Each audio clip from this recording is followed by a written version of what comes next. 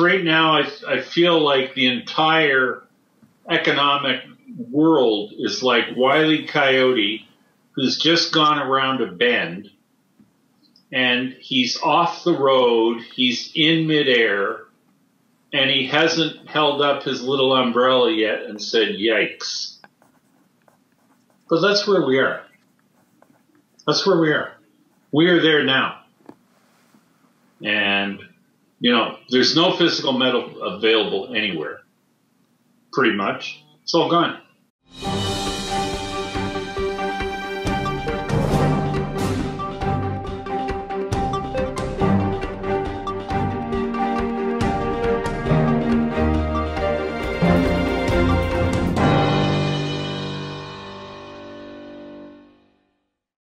Welcome back to Liberty and Finance and Reluctant Preppers. We have a guest who is so heavily requested by our audience, and so many questions have been submitted ahead of this guest that I'm only going to be able to ask a few during this episode.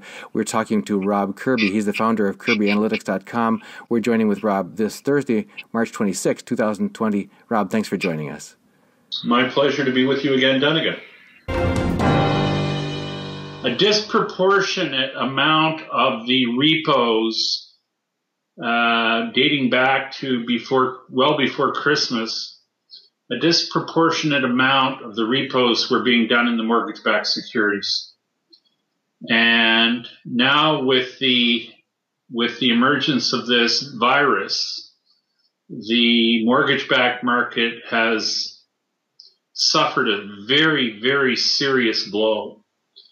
And effectively what's happened is the entire mortgage-backed security market, in my view, has become junk. And that's really, really lethal. And because the Fed is the only buyer in the world for mortgage-backed securities. You see, if I'm correct in my assumption, and I believe I am, but I view mortgage-backed securities being no better than double B securities right now. And double B securities should be trading 650 basis points over treasuries. But the Fed's valuing them like their treasuries. When they do the repo operations every day and when they buy mortgage-backed securities, they're paying basically pretty much par with treasuries for something that's really only about a double B, in my view. And that becomes very problematic because what that means is that, like, the Fed's the only buyer in town for this MBS crap. And Fannie and Freddie can't sell any of their inventory in the real market because if they do, they have to write down their entire inventory and then they're bankrupt. Double-edged sword. So, and you can't have a government-guaranteed institution going bankrupt. Okay, so then the issue becomes the Fed has to basically take Fannie and Freddie on their back, and the residential real estate mortgage-backed security market's $11 trillion, and the corporate mortgage-backed market is $4 or $5 trillion. Oh man! And when you consider that the Fed's the only buyer for any of this crap, then it becomes a question of, well, how big can the Fed expand their balance sheet?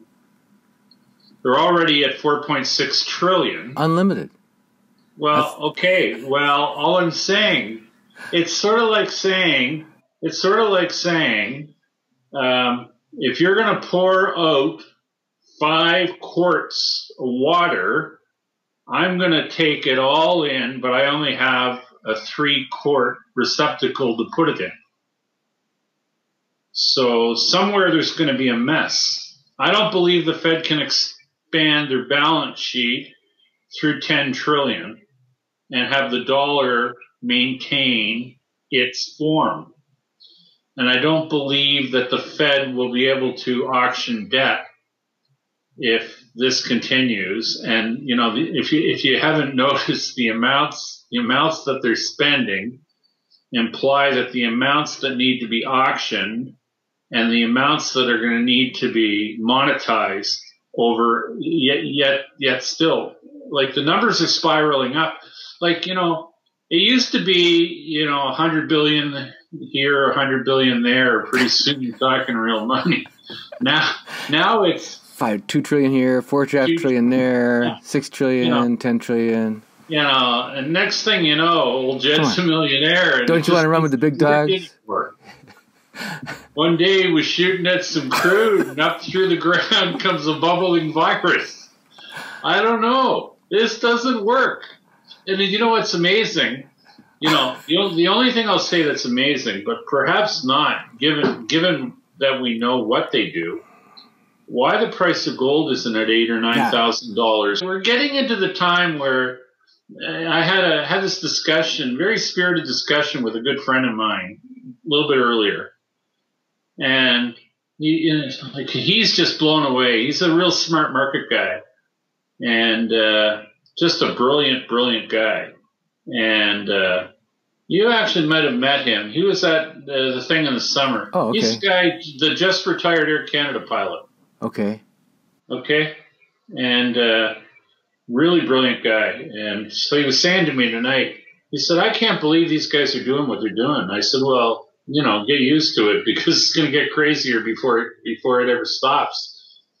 And I just said, this is going to end sometime very soon now. And he said, what makes you so sure? I said, because right now I feel like the entire economic world is like Wile E. Coyote, who's just gone around a bend, and he's off the road, he's in midair, and he hasn't held up his little umbrella yet and said, yikes. But that's where we are. That's where we are. We are there now. And, there's no physical metal available anywhere, pretty much. It's all gone. And the mints, a lot of the mints and a lot of the refineries have shut down. Yeah. And I don't think they're even going to be in a rush to open back up. I think every day they wait, the more money they're going to make. Because they all have inventory. They're all sitting on inventory. Like I asked a good friend of mine who deals a lot with the Royal Canadian Mint. And I asked him one day this is back about a year and a half ago. Because he had, I was exploring doing a large silver transaction with him to buy Canadian maples. And so, and at the time I had asked him, is X amount of maples available? It was like serious amount. And he went away and he came back. He said, yeah, they'd be available, but you have to probably give them 60 days to make that many. I said, and just for fun, I'd like to know how much gold would be available. And he said, unlimited. I said, okay, well, what's unlimited to you? Like some people think 100 million is a real lot. And I said, so how much is unlimited? He said, 10 billion. No problem. That amount of product is in the system, okay? So if that amount of product is in the system, and if by staying closed an extra few days makes the price go up another 3 or 4 or 5%, that's serious money. I'd stay closed longer if I had that kind of inventory in the pipe. And it's in the pipe. In North America, it's in the pipe. In Asia, it's hard to find any. They don't have any in the pipe. Most of the metal that's in Asia is coming out of Africa, eh? Big difference. Most of the metal here in the pipe, it's native. It's from Canada. Like we mine we mine just under what you guys mine, but the distribution in the U.S. Goes through many, many different outlets. In Canada, most of the inventory goes through 2 places only, and the bulk of it goes to the Royal Canadian Mint. So it's either Johnson & Matthey. In Canada, it's either J&M or it's the Royal Canadian Mint. And the Royal Canadian Mint probably gets the lion's share of it. in America, you've got many competing forces. You've got the U.S. Mint.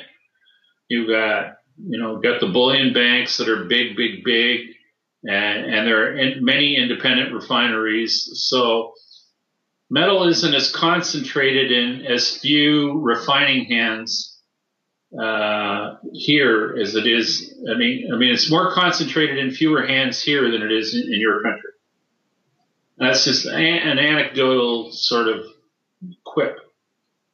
But anyway, I would be sitting on inventory, and I'd be in no rush to reopen because, watching your inventory appreciate as you remain closed ain't such a bad deal. In Canada, are the mints constitutionally bound to operate if they can at all? Is there are they just operate as businesses, or are they a branch of the government? Are they required to by law to run? The Royal Canadian Mint is a crown corporation in Canada, a for-profit crown corporation. So it's owned by the Canadian taxpayers. They're not. I mean, you see, we're operating in unprecedented times. There's never before been a pandemic where, people have been ordered to shutter businesses. And that's where we're at today. And I mean, the Royal Canadian Mint, for all intent and purposes, is not viewed as an essential service.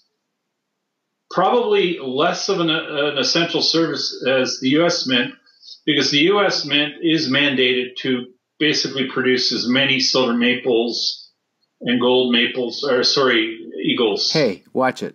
Yeah, here you go. You're going to get the beavers after me. Maybe a maple tree will fall on my house. But the U.S. Mint is mandated to produce as many eagles as the public wants to consume, and that may or may not be somewhat of an anachronism. As an actual hard and fast law, even though I believe it is an old law they have to produce as much as there is demand for. But I mean, in Canada, a crown corporation, we're not making them for the Queen, even though her bust is emblazoned on one side of them. But I mean, it's more of a tradition probably than anything else that the Royal Canadian Mint has always provided maples. Because they operate, the Royal Canadian Mint's operated on a for-profit basis. So anyway, that's the way it works. But we're in crazy times, and who would have ever figured 6 months ago? I mean, other than the CDC, who were hiring quarantine specialists back last November. So obviously they knew something was up, but they didn't want to share it with us back in November because they were hiring quarantine managers for Washington, for Texas, and I believe for New York back in November. So, how they got the tip off that this thing was coming down the pipe, it almost thinks they might have had a hand in it. But hey, who am I? I'm just a guy in Canada trying to connect dots. And the picture I see when I connect dots a certain way is a picture I'm not really fond of. Let's put it that way. And we're seeing a lot of conflicting narratives. And we're seeing numbers coming out of some countries that don't really resound or let's just say they don't square with the narrative. How a country like Italy can be losing as many people as they're losing, and have the case count that they've had, and I forget how many deaths it is in Italy, but I believe it's well through 1,000. And I mean, Italy has a population of around 80 million, and China has a population of 1.4 billion, and yet Italy's lost more people, I believe, than China, and that number doesn't really square very well. Iran is a country of roughly 80 million, and I think they've lost more people to death over this virus than China. That number doesn't really square with the Chinese numbers. Then there's the small matter of there being roughly 21 million mobile cell phone accounts that have been lost in the uproar in the last 3 months in China. And so there's 21 million people 3 months ago that had cell phone accounts that don't have them today. And you got to ask yourself, where did 21 million people all cancel their phones at the same time? That number doesn't square well with the official number out of China that roughly 2,000 people have died. Because as far as I know, dead people don't pay their cell phone bills at the end of the month. Last time I checked, at least that's the way it works in Canada. When you die, you stop paying your mortgages. Oh, yeah, and also, when speaking about mortgages, the reason why I truly believe that the entire mortgage-backed security market is no better than a double B credit at this time is the fact that when people don't have income, they generally don't make mortgage payments. Yeah, you foresee a big bunch of yeah. defaults, So, yeah. and when people die, they don't make mortgage payments. And if you're unfortunate enough to be holding mortgage-backed securities, and you know that the pools of payers are going to be critically impaired from making good on their obligations, the value of those mortgage pools get dramatically written down. Sure. And that sets off a chain reaction in that if mortgage-backed securities are typically no better than, in my view, probably maybe a double B at best right now, that means they should, in the real world, be trading 650 basis points over treasuries. And that means nobody in their right mind would be paying the prices that the Federal Reserve is paying, either through the repo market or in outright purchases to own mortgage-backed security debt. Well, how about the Exchange Stabilization Fund and what prices they should be paying to buy the Dow at this point, given that all these companies are operating in a world that is shut down for a quarter? Yeah.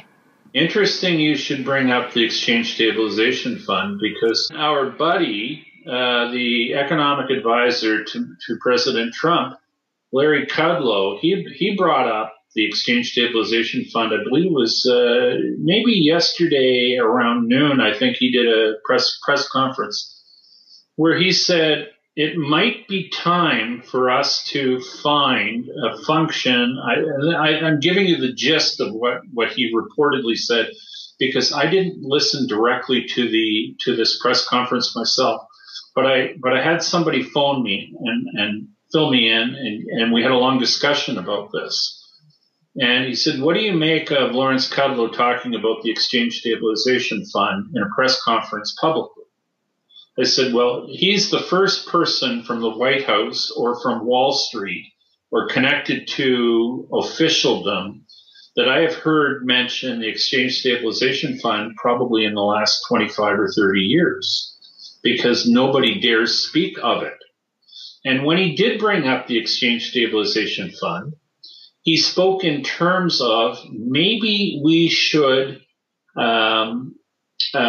refund or inject some money into the ESF and do so in a very transparent basis, and have the Exchange Stabilization Fund do some work in terms of the correcting, helping, assisting in the economic malaise that we have.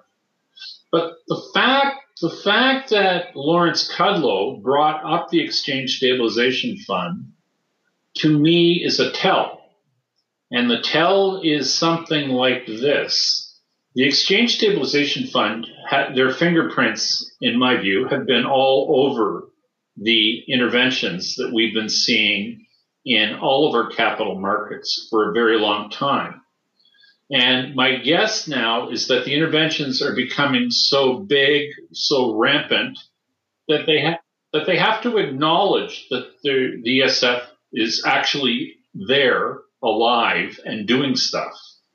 And what they want to do is, I think, acknowledge that the ESF exists and maybe try to assign it some function so that when it's like when the billows of smoke become so intense, so thick, they can say, oh yeah, well, that's the Exchange Stabilization Fund that we told you about, that we were going to, that we were going to engage in a certain way. I mean, the notion that he's saying we should refinance the Exchange Stabilization Fund, I don't think the ESF really needs a refinancing, because I believe that's where the missing $21 trillion that Catherine Fitz and Dr. Mark Skidmore speak of and have documented, I believe that's where that money is held.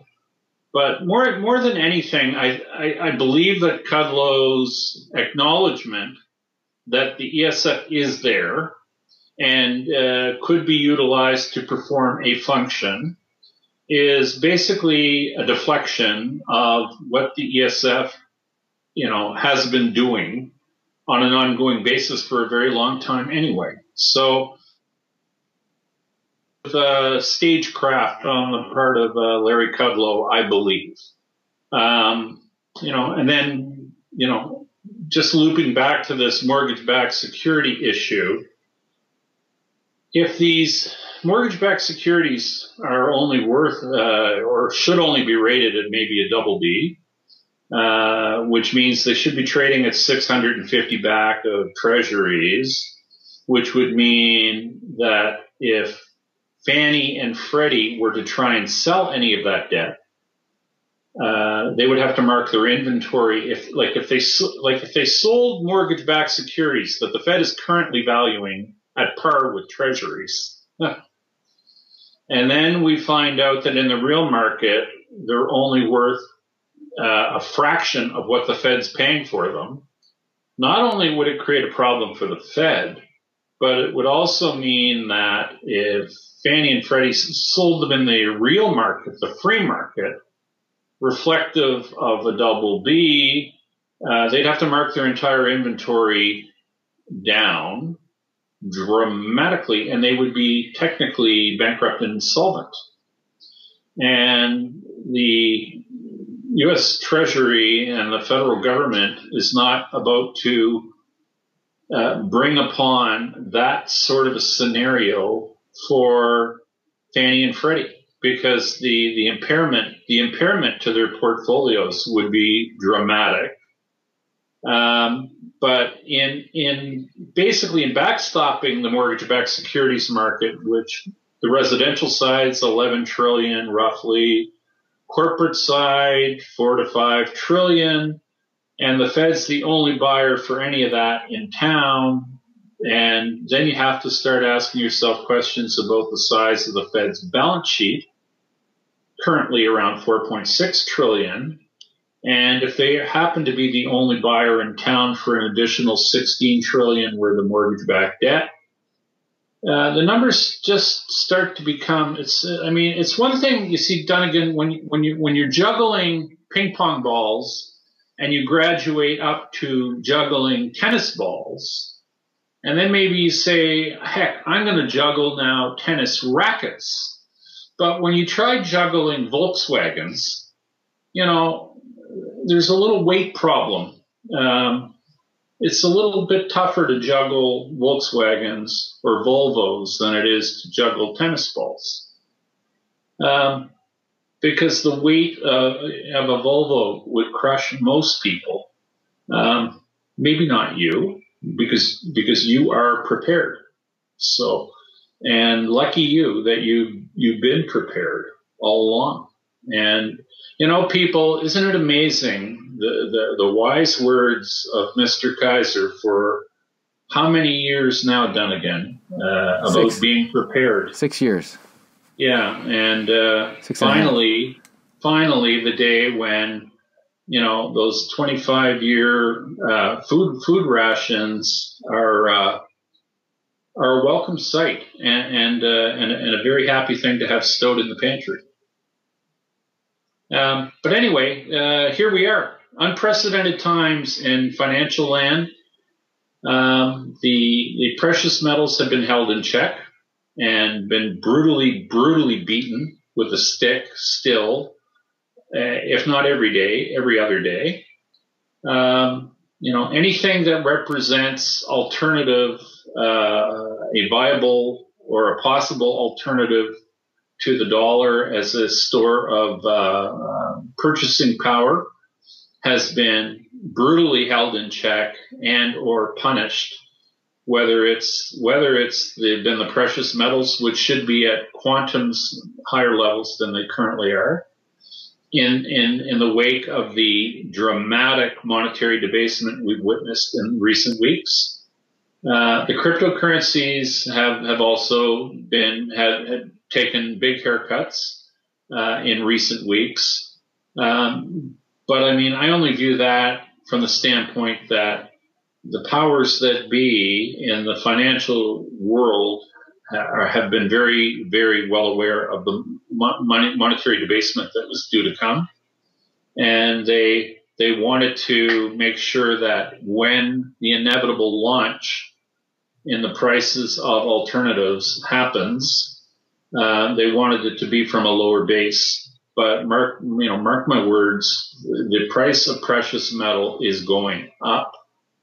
The price of cryptocurrencies in nominal terms are going up because they have to and they will. And there will be nothing that can keep them down. And for people who think that they've bought into a flight to quality trade or that U.S. government debt represents quality or value, let's see what kind of value U.S. government debt is really when we add another 8 or 10 trillion to the pile that's currently held by the Federal Reserve, because that's also where we're going. And the saying "inflate or die" is a statement that truly applies to the Federal Reserve and the U.S. Treasury right now. And if they don't inflate, they do die. And if they do inflate, they destroy the dollar. And it doesn't really matter. I mean, if you butter both sides of a slice of bread and you throw it in the air, it's going to land butter side down. And right now, what's going on in our financial universe, both sides are buttered, and it's gonna land butter side down, and that's a guarantee. That's not emotion. The destruction of the dollar is well underway, and the destruction of the U.S. dollar as the world's reserve currency is now in an advanced stage.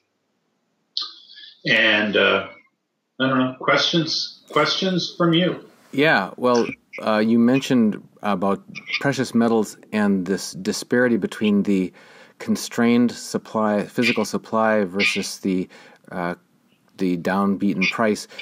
Can you talk to us about how long you think that mechanism is? Are we at the verge of the mechanism breaking?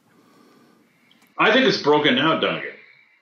I mean, there's no metal to be had. What people are paying in the real world to obtain physical metal versus the spot price, it's just two separate things. I mean, we have a spot price today in silver, or yesterday, which is roughly, what was it, $13? We're up to 14 and 3/4. But yeah, go ahead. Are we at 14 3/4 now? So 14 3/4 U.S. dollars. And let's just say that the Canadian dollar currently is probably trading around 1.45. Let's be conservative. Let's say that the Canadian dollar is at 1.5. So at an exchange rate of 1.5, I mean, 1.5 times 1475 would be 70 some odd, $7 and change. So if we said that a Canadian an ounce of silver is probably on the spot market is probably worth around at the very most $22, just using the exchange of the Canadian dollar on top, the exchange rate on the silver price of 14 and change. So an ounce of silver in spot in Canadian dollars should be around $22. And, one outlet that I follow on a quite regular basis is the availability of physical metal, for instance, at Sprott Money, Eric Sprott's company that sells physical metal. And they had one offering of silver only in the last number of days. And I looked at it yesterday, and the only physical item of silver they had for sale, everything else was sold out, by the way. They had no 100-ounce bars. They had no coins. They had one offering, and it was a 10-ounce Sprott hallmarked silver bar, 10 ounces. And they were selling that for 375 Canadian dollars for a 10-ounce bar. So, we just went through the math that an ounce of silver should be around $22 Canadian at spot.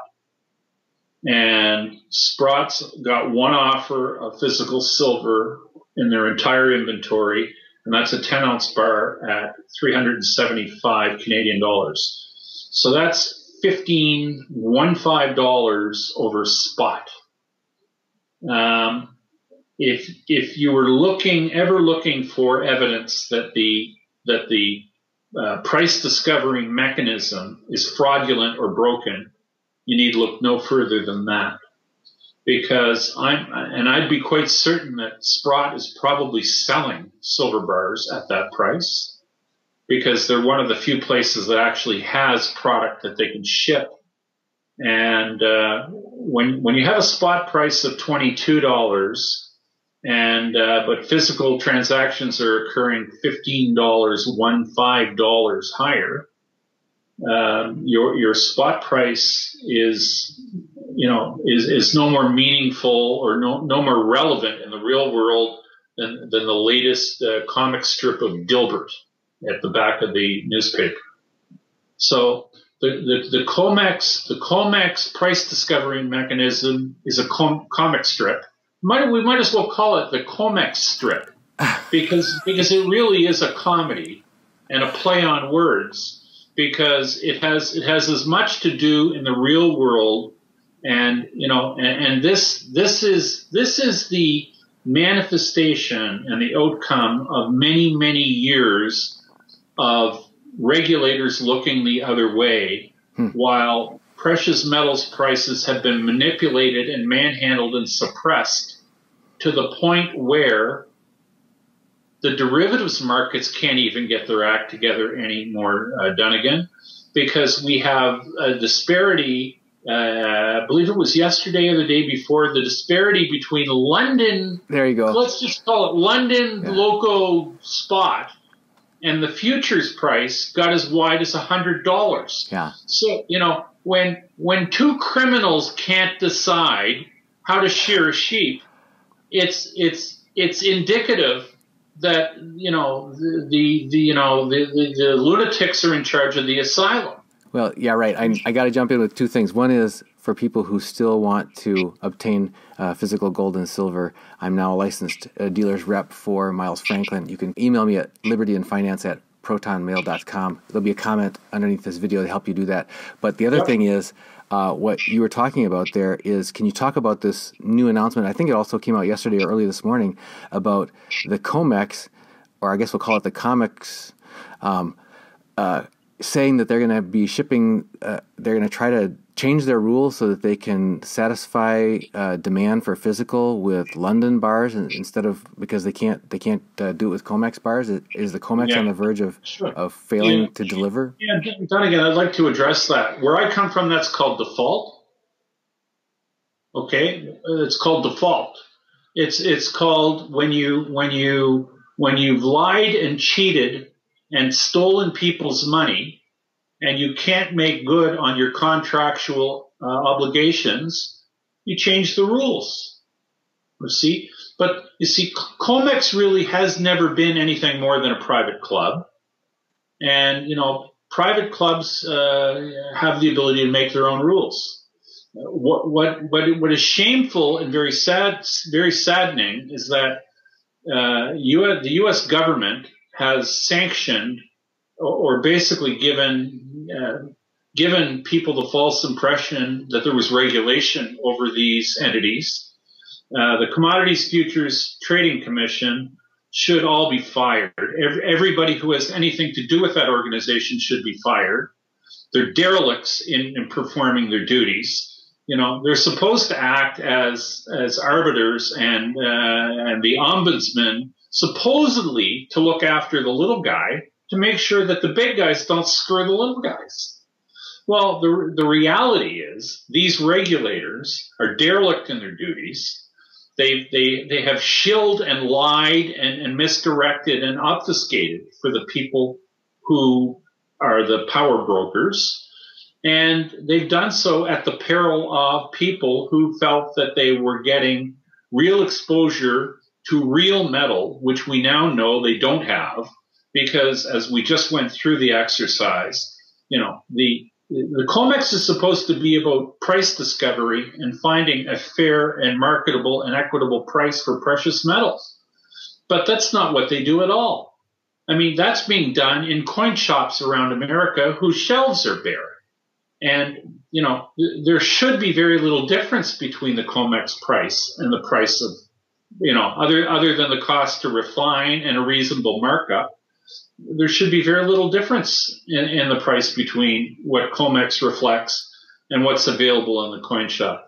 But the reality is our regulators have failed us. Government has failed us so terribly that these two things have utterly divorced themselves from each other. And the fraudulent price discovery mechanism, which is overseen by the likes of the Commodities Futures Trading Commission and the criminals at the London Bullion Market Association, they've just been shown for what they are: deceitful criminals. You just got me thinking, because back in my growing up years, there was just absolutely everybody talked about the slimy experience that you'd go through going to try to purchase a car. You go in to deal with a used car salesman, or heaven forbid, even a new car salesman. And then remember in the 80s, there was this big thing about they're going to publish the manufacturer's suggested retail price, put it right on the window sticker of the car. You could get the book, and it would have all the values in there. And dealers were saying, "Yeah, we'll sell it to you for $300 over invoice, or we'll sell it for $99 over invoice." And then it became known that number was an artificial number, because the dealers were getting these volume incentive kickbacks behind the scenes and all these other dealer incentives and that sort of thing, so that people started to realize, wait, that's just a fictitious number that to mislead and misguide the customer. So now you can actually go on and people report what they actually paid for cars, what cars actually sold for, and you can look that up. In the era of the internet, we should have all these coin shops just reporting the transactions anonymously as far as what the actual selling price is, and forget the other price. Let's just put it this way, Dunnigan. The folks who are entrusted to run the COMEX exchange and the regulators at the CFTC have made every greaseball used car salesman on the planet look like Honest Abe in comparison to this deceitful, disgusting job they've done, and the misplaced trust and ability to lead and to be arbiters. What a travesty of justice, and what a travesty of call of duty on the part of these people. To make the worst used car salesman look like an ace, and that's what they've done. And we haven't seen the end of this yet, because This is the kind of thing, Dunnigan, that unfortunately leads to social, like, breakdown in the social fabric. And that's where this is probably likely headed, because, you know what, as much as these people have been exposed for the fraudulent activity they've been engaged in, they still seem to be pedal to the metal and hell-bent on continuing this fraud, because they really don't seem to want to back away from it. So anyway, I don't see there being, I've written many times and have said this story won't end well. There is no happy ending to this story, unfortunately. And it's going to get uglier before it gets better. And all I can say is people who do have or are able to get hold of physical precious metal, which can still be done even at this late hour, I think people will be well served if they're able to, procure and get some physical precious metal to add to their, to their asset mix. So that's where we're at, and that's where we're headed, at least in my opinion. Several of our viewers' questions, there's so many on the same theme, I can't name all the names of them, but guys, please note that I'm combining several of your questions, are concerned about the potential for government confiscation of privately held precious metals and whether there's a way of reducing that risk by keeping them, in your own possession versus in segregated accounts or that sort of thing. Do you see a safer place or way or strategy to reduce the risk of potential confiscation, or do you think that's just not realistic in the first place? Well, frankly, I look at it this way. If governments at this point, given that we know the complicity and how criminal the price suppression has been and how fraudulent the price discovery mechanism has been, they've already stolen from us, Dunnigan. They've already lied to us, and they've already stolen from us. So if they think they're going to actually confiscate now the physical, my attitude is somewhat of let them try, because, if anyone asks, just for the record, I don't have any metal. Okay, so they can come in and look, but they won't find any. And I'm sure you don't have any either, because why would anyone want to hold that? So, and gold and silver lives just as well at the bottom of a hole as it does in a vault or in a safe. And if the powers that be wish to start digging holes and making pockmarks over vast acreage to find minuscule amounts of metal, all the power to them. What do you see? You've talked to us in the past about oil dynamics between countries and so on. There's a question on other commodities than metals. Two questions here. Abby McDonald. Let's talk about oil. Oil's a great thing. Pablo Pina asks, what's going on in the oil market, and are these low oil prices here to stay? Well, for the sake of everybody who lives and works in Alberta, Canada, I sure hope, whether all listeners know, Canadian oil sells at a big discount to West Texas Intermediate. And we have a grade of oil in Canada called Western Canadian Select. And that's the benchmark oil price in Canada. And Western Canadian Select oil closed today at $6.50 a barrel. And it costs about $41 to produce it. So, you've heard the saying, we're not getting quite the price we want, but we'll make it up on volume. There's no way to make that up on volume. And frankly, if we had leadership in this country, okay, if we had leadership in Canada, I would have ordered the entire output of Western Canada's oil patch. I would have ordered it shut. And understand, when you have a president in your country who says that America is self-sufficient in oil, we ship you over 4 million barrels a day. Okay, and I know oil consumption is down, due to people not working Sure. and due to the economic malaise we find ourselves in as the result of the virus. But over 4 million barrels a day is a pretty big hole to fill or to patch. And frankly, in my view anyway, this should be cut off. The tap should be turned off and it should remain shut. It's cheaper for the oil workers in Canada to stay home than it is to pump oil right now. And the fact that they're still pumping any is a travesty and another failure of leadership. And, this is another story that won't end well, because there's no happy ending to this story. But this is what happens when you have markets where prices are not truly set in by free market conditions. Like there's manipulation that occurs in the oil market, like there's manipulation that occurs in the precious metals market. And I mean, for any trolling clown who thinks, well, Kirby's long oil. No, I'm not long oil. I'm a Canadian, and I'm concerned about what's going on in my country. My country is being raped. My country's being raped right now, and I don't like it. Okay? And I wish we had leadership that would at least say they don't like it when it's occurring. But we don't have that in this country, which is a shame.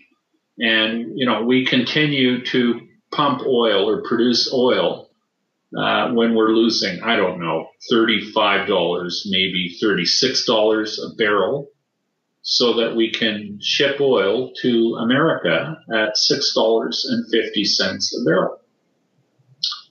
Go figure. It's interesting because you talked about the artificial suppression of gold and silver prices, and now the economic upside downness of another commodity of oil. We have a question from Abby McDonald who says, will commodities be like gold when the food supply thins out?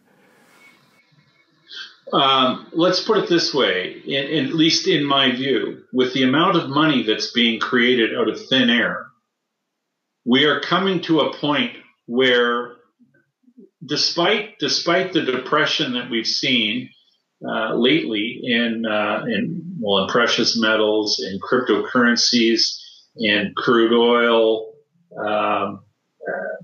there will come a point where we will hyperinflate, because the commodity or the thing in the world that's being created at an infinite pace is U.S. dollars and U.S. debt. And that debt ultimately is going to be worthless because it's never going to be repaid. Because America does not have the capability of repaying its current debt other than to repay it in future dollars that will be worth dramatically less. And baked into that cake is a guarantee of hyperinflation. And what that means is the dollar unit will ultimately achieve its true intrinsic value, which is zero. And, I've said this many, many times in many, many interviews. There will come a time when you cannot purchase an ounce of gold or silver with paper money or with digital dollars, or however you want to express what a dollar is or was. We will come to a day where you will not be able to purchase precious metal with money, as we've known money. And you will not be able to purchase oil or gas, a tank full of gas with money, as we've known it. And, we basically are staring down the barrel of a Zimbabwe-type style gun. And that's what's in our future. And the current efforts by the monetary authorities has virtually guaranteed that this will be the case. And something else I want to throw on the pile is that back in the fall and in recent interviews, I have said and stated many times that the amount of money that needs to be created on a go-forward basis, we have on the life cycle curve of growth of fiat money, we transited to a vertical growth curve a number of months ago. Back in the fall, we were clearly on a vertical trajectory of money growth. And isn't it interesting how back in the fall, the Fed could not have said we have to create trillions of new dollars because there was no stomach for it publicly. But whether people believe it or like it or not, because money grows with compound interest, if you're familiar with Chris Martinson's work and talk, I mean, he uses the compounding growth to show how the explosion of virus cases mushrooms up. Our money growth works on the same principle. The amount of money in creation has to grow vertically and geometrically, not just vertically, geometrically up. And lo and behold, money could not have been expanded geometrically 6 months ago without people getting into a serious state of concern and upset and revolution. But here we are today. I mean, we have a virus, and now geometric money growth is okay. It's not only just okay, but welcomed as, you're helping us out. Yeah. Exactly. But it's acceptable now to the masses. And the interesting thing, whether you want to believe it or not, the conditions that were in place last fall said that the money was going to come whether or not we had a virus. Right. If you can accept and believe that, if you can wrap your head around that, and if you can't wrap your head around that yet, you don't understand what you don't understand the true nature of compounding and how it leads to exponential growth. Because we are on a part of the growth curve where money has to grow exponentially. And now it is. And we've got a virus to blame for it. And if we didn't have a virus to blame for it, we would have had to invent another excuse to do the same thing. Whether you believe that or not is up to you. You're known for your metaphors. I would have thought a good metaphor here might be that a crime scene being covered with an arson. I mean, it's like we had to get rid of this crime scene, and now they're actually welcoming it. Let's burn this building down because it's got some germs in there. Yeah, essentially. Well, that's what we're experiencing. Like I say, and a lot of people have trouble with the concept. A lot of people think that most people are conditioned to think linear and linear growth. People can understand linear growth very readily, but when you talk about exponential growth or factorial growth, right, it doesn't compute with most people until you look at the way the viruses spread. When you have an R naught that's, up around 3 or 4, because you've got this compounding effect where the numbers don't grow by 100 constant every day. They grow geometrically. 100 becomes 200, becomes 400, becomes, or it gets squared. And then it's like, you get mushrooming growth. Well, money with compound interest works the same way. And the amount of money that's required to service debt, it grows in that fashion. So just as the virus count grows geometrically, the amount of money that needs to be put into existence, it also grows geometrically until it basically collapses of its own weight. And I mean, ultimately the virus will burn itself out. How many people die between now and then is, it's open for conjecture.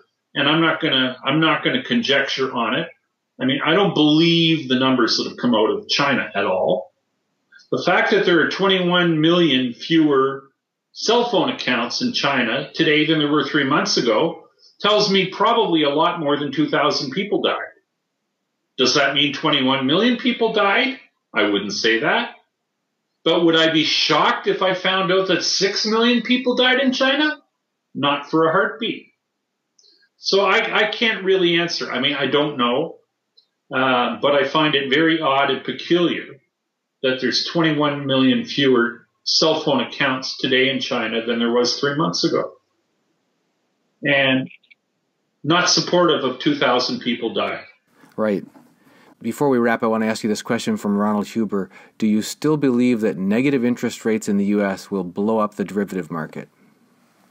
Well, isn't it interesting that as the Fed has cut rates to almost zero, we have seen 3-month LIBOR come down to single digits, and in recent days, there's this silly thing going on where 3-month LIBOR is actually backed up in spite of record Fed purchases of treasuries and bills and anything with an interest rate attached to it. 3-month LIBOR has actually backed up, and it's up over 1%, and it's backed up. I think they said the last 10 days in a row, and they say that's completely and utterly counterintuitive. And my view on all this is that if 3-month LIBOR gets to less than 25 basis points, and I'm going to actually rejig my whole stance on that, because I actually questioned I questioned ISDA, the Investment Swap Dealers Association, how they would deal with negative rates in an interest rate swap on the floating rate side. And they told me that if rates go negative, they use absolutes. So, which means that a floating rate payer would pay if 3-month LIBOR was to go to one eighth of 1 point, so 12.5 basis points. The 3-month floating rate payer would pay 1/8 of a basis point, whether it was negative 1/8 or positive 1/8. So if 3-month LIBOR gets to 12.5 basis points, the floating rate payer pays 12.5 basis points on quarterly resets. If it goes to negative 1/8, the floating rate payer would still pay 12.5 basis points on their floating rate resets. Because if it goes negative, they use absolute. So it doesn't matter whether it's a plus or a negative sign. But the real issue is when it gets close to zero. Because if you've got someone paying a fixed rate, which is positive, fixed rates remain positive, because you're never going to get a 5-year or a 10-year fixed rate negative. Okay? In the corporate world, it doesn't happen. So, but if you get floating rates at zero, that's extremely toxic. Because if you've got somebody paying, like on a notional amount, which is the way these derivatives work in swaps. So if you've got someone paying 1% on 100 million a year, 1% of 100 million is $1 million. So if I'm paying out $1 million and in return I'm getting nothing, like I'm getting screwed. Like I'm just losing money. There's no compensation, nothing.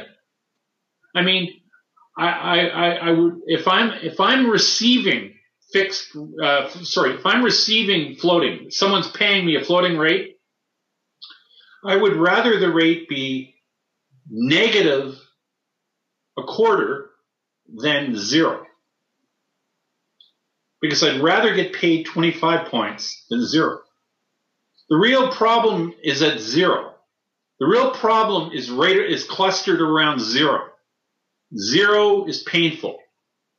And I think you'll see that if rates do go negative, okay, I didn't realize they adopted this in 2016. And I was unaware of it. But so they adopted this thing where if if floating rates go negative, use the absolute.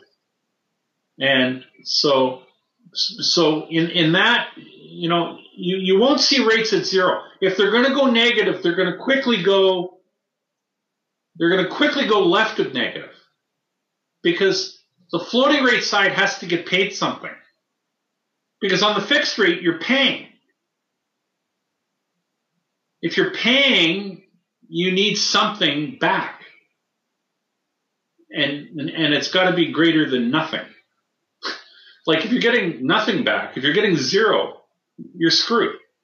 So if they go negative, they'll quickly go, I believe, hard left, but zero hurts, and zero's toxic, which is why we saw 3-month LIBOR, I think recently, bounce off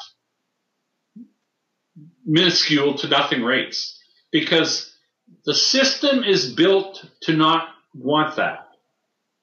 Because zero is more toxic. Believe it or not, for a floating rate receiver, zero is more toxic than minus 25. I said that was the last question, but I did want to get this one in from Texas Curdog, who says, Mr. Kirby, how will life change for a household that only holds debt and paper assets versus a household that owns precious metals and no debt? Well, it's, how is life going to be for somebody who has a fridge full of food and somebody who's living under a bridge and has no food? If you have physical precious metal, ultimately you will have the ability to provide something. And if you have your net worth tied up in debt instruments, you own. I mean, now it depends. If you have 30-day government paper, you'll get repaid in 30 days, probably. Most likely, you will get repaid. But if your sustenance or if your net worth is tied up in 10-year paper that's supposed to yield something, the odds of you ever getting repaid diminish the longer the term of the holding is. So, at some point, debt paper is the worst asset on the planet to own. The worst, okay? Because it's not going to be repaid.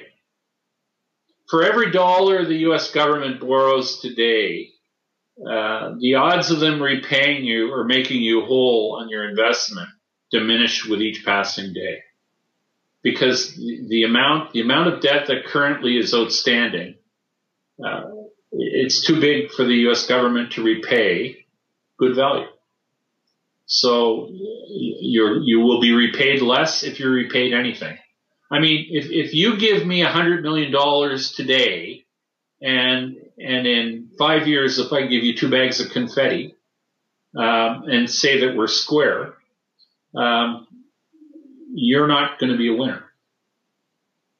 But I might be completely legal in doing that, being the person who borrowed the money, if I'm the government. But that's where people are headed if they hold the bulk of their assets in debt-yielding instruments. So, and that's the way that one will work out. Unfortunately, that it will work out that way. We've been speaking with Rob Kirby, the founder of KirbyAnalytics.com. Rob, if people want to follow your work, what will they find there? You can find me at KirbyAnalytics.com, and please support. All help is greatly appreciated, and because without you guys, we're not here. Well, Rob, just thank you. Our viewers always request you to come back. They always flood me with more questions than I can possibly ask you. We had probably about 30 pages of questions. I haven't been able to scratch the surface, but just thank you for joining us here on Liberty and Finance and Reluctant Preppers. Been my pleasure, Dunnigan. If you've decided that now is the right time for you to protect your family's financial future by acquiring physical precious metals, gold and silver, I'm delighted to let you know that I have now become a licensed dealer's representative for Miles Franklin, one of the oldest and most trusted names in bullion dealerships. And we can provide you with physical delivery to your personal possession or to professional vault storage or precious metals IRAs. Just email me at libertyandfinance@protonmail.com, and please include your name and phone number in your email to libertyandfinance@protonmail.com. We'll get right back with you and find out how to best meet your needs so that you can either begin or increase your acquisition of physical precious metals now and protect your family's future starting today.